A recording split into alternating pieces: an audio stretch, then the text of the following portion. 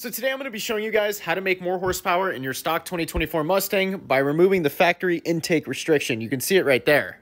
And now comes the entire restriction right there. So Darren's 2024 Darkhorse Mustang is a Gen 4 Coyote. You have 2 throttle bodies, 2 intakes, and the first thing you want to do is remove the entire tube.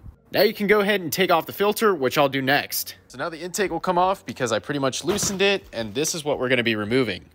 Next up, I got to get these 2 clips. Darren found a flathead, so I guess he owns it, and we're going to pry here. So it'll pull out, but I will not.